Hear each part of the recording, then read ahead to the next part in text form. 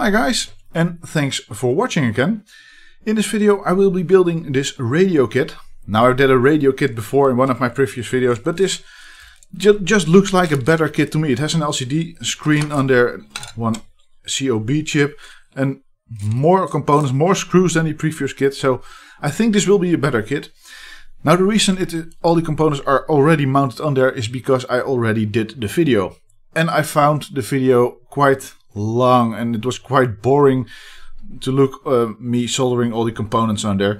So what I'm going to do, I'm going to change how I make the video, and I'm going to tell you what you can expect, what went wrong, what went good, and when I'm all done talking about this, I'll show you the speed up video which I already did.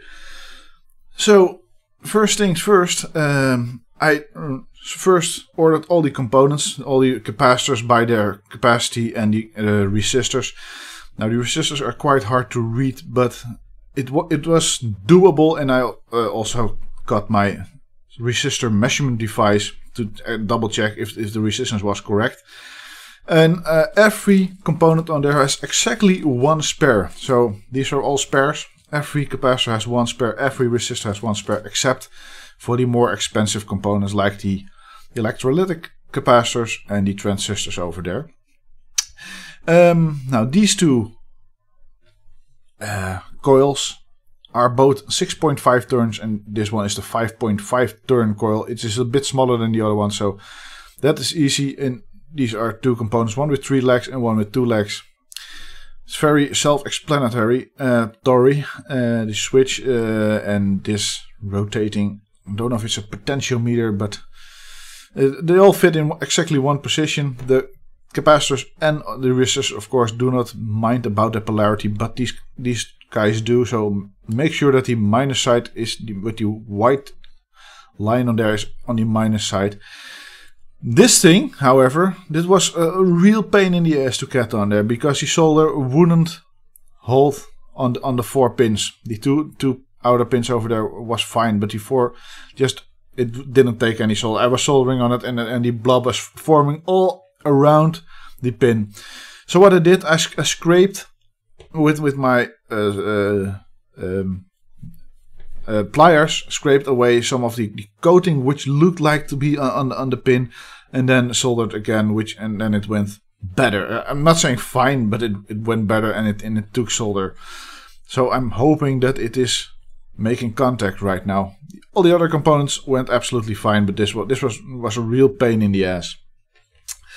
For this board, I had to solder this chip on board, this COB chip on there, flat against the other PCB. Now my soldering is not great, but it is good enough. And what I did, I soldered these components on there first, and that was quite a mistake. If you're going to build this kit, don't do that. Just lay it flat on your desk or on your workbench, and then start mounting this one on there. And when you're done, do not mount these on there, because these ones have to go in there first. Now I tried soldering it on there. I don't know if you can see it. It is quite messy around there, but that is not required. But because I can, or this one, I meant this one. I cannot press it anymore because I made a mess. But this one is pressable, because I was trying to solder them in, but that's not necessary. You can just put them in there. This one is not soldered and it will hold itself. So yeah, I have to remove this one, remove the solder, and do it all over again. Luckily there's 1 or 2 spares of these guys in there, so that won't be a problem. Now, like I said before, this kit, this video was quite long, more than 1 hour, and more than 1 hour watching this video. Now there, it was not holding enough. More than 1 hour, it was just too boring. So this is what I found out all the way by building this kit. And yeah, one thing I wanted to mention, because some guy was asking, the reason that is a long time between my previous video and this one. Is not because I'm getting tired of YouTube or anything, just because I was on vacation to London and I got the flu, probably from the tube over there, the metro, and yeah, I was out for a couple of days. But I'm back and want to start building kits again and do other videos about electronics. And also the MP3 Spectrum 8x8x8 LED cube is coming up. So for now, yeah, I'm going to build the next of this kit, the remaining parts on the next video. For now, I'll show you the speed up version, and I'm going to try to see if I can speed it up like that so that you can actually change the speed on YouTube to 0.25, 0.25 or even slower, so that you can have a 1:1 ratio speed.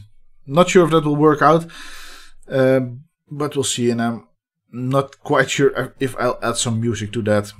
We'll see. For now, thanks for watching.